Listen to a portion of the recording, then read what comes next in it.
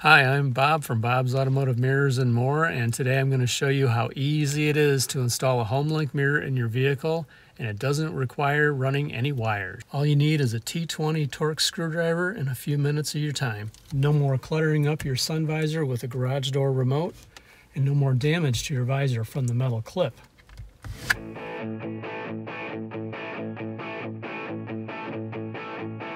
This is the Gentex manual dimming Prism Homelink mirror with frameless glass. Like the mirror in your vehicle, this one also has a lever on the bottom that you can flip so that when someone's behind you with their brights on, you flip it and it minimizes the glare from their headlights. This mirror has built-in Homelink buttons that are powered by an internal battery that should be good for about 10 years. The 3 buttons on the mirror can be used to control garage door openers, gate openers, and other Homelink devices. Unlike the basic mirrors that have black plastic frames surrounding the glass that are still very common in vehicles nowadays, this mirror is frameless and the glass goes from edge to edge for that sleek modern look. I did another video describing the differences between framed, semi-frameless, and frameless mirrors, so check it out here. This mirror fits a huge amount of vehicles from the 1990s to the present. Those that have a standard wedge style of mount on the windshield, which has been and still is the most common style of windshield mount.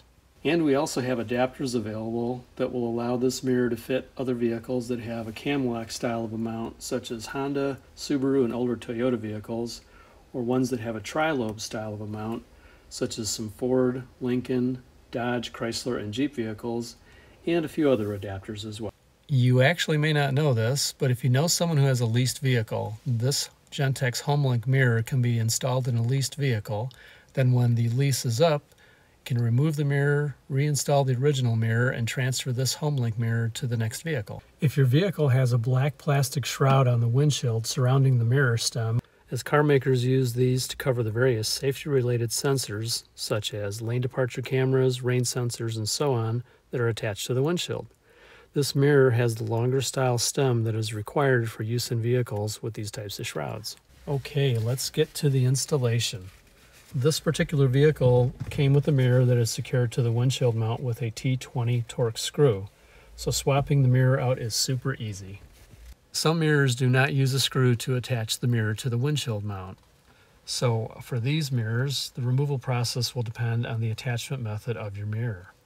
Here are some other styles of wedge mount mirrors that don't use a screw to secure them to the windshield mount. Comment below with any questions. So for this installation, it's a matter of loosening the screw in the base of the mirror, then sliding the mirror up and off the mount and set it aside. Then take the new mirror, slide it onto the mount, and tighten the screw until it's snug, but don't over tighten it. There are the Homelink buttons, so now we have to program them. Then just program the Homelink buttons using the enclosed instructions and you're all set. I'm Bob from Bob's Automotive Mirrors and More, and that's how easy it is to install a Gentex Homelink rear view mirror in your vehicle. Because new customers eventually will turn into repeat customers if I keep them well and give them the information they need and sell them a new product.